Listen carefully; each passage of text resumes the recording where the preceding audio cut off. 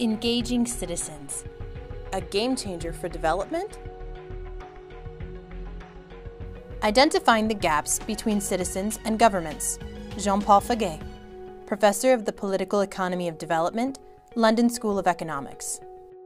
In this video, I'll begin by outlining the gaps that exist between citizens and their governments, and Shirin will then explain how ICT can bridge that gap. As Rakesh Rajani discussed in the previous module, a critical aspect of the relationship between citizens and their governments is the accountability gap. The short or everyday road to accountability, whereby citizens receive services such as education, water, and healthcare, is central to the relationship between citizens and governments.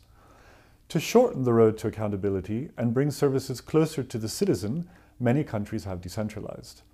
However, decentralization is not a quick policy lever, but rather a long-term process that operates at deep levels of politics and society. In my research on Bolivia, where decentralization reform was implemented in 1994, some municipalities responded to decentralization with transparent, accountable government, while others suffered ineptitude, corruption, and worse.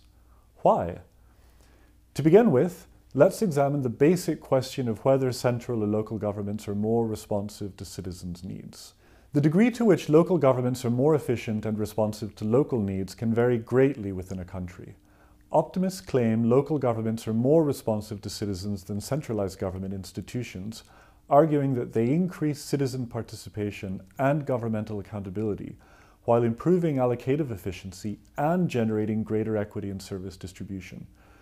Pessimists dispute this, arguing that local governments are too susceptible to elite capture, that is, the process by which powerful individuals divert state resources to their own ends.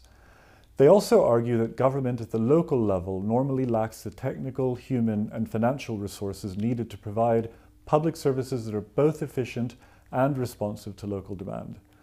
So far, neither side has been able to win this debate with convincing empirical evidence. This leads us to our next question. How can governments overcome the challenges of elite capture and limited capacity to create more inclusive institutions? Inclusive institutions create incentives and opportunities for citizen engagement, while extractive institutions concentrate power and opportunity in the hands of only a few. Between 2002 and 2003, Ethiopia decentralized service delivery through intergovernmental fiscal transfers from the federal to regional and then down to municipal or Woreda administrations. The idea was that decentralizing to local governments would improve service delivery. But many worried that limited local capacity and a hierarchical, traditional society would undermine local government effectiveness. Instead, decentralization has resulted in a remarkable improvement in the delivery of essential primary social services to ordinary Ethiopians. For example, child mortality has fallen from 123 per thousand in 2005 to 88 in 2010, and the primary net enrollment rate rose from 68% in 2005 to 82% in 2010. The benefits of participatory budget spending at the Woreda level on health, education, and agriculture accrued to all income levels. Woreda level spending on health and education is particularly pro-poor. 58% of it goes to the two bottom wealth quintiles.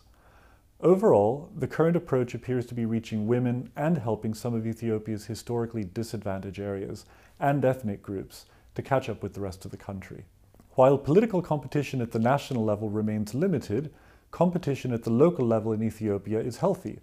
The government has introduced a number of social accountability mechanisms. Greater citizen participation and the intrinsic motivation of people working in their local areas may have helped overcome initially weak administrative capacity. Ethiopia's model for delivering basic services appears to be succeeding and to confirm that services improve when service providers are more accountable to citizens. Finally, how can the mismatch between government spending and citizens' needs be resolved? Public expenditure is a powerful tool to guarantee access to essential goods and services for all strata of society. However, in many cases, distortion and misallocation of public monies, rather than the lack of resources, prevent this from happening.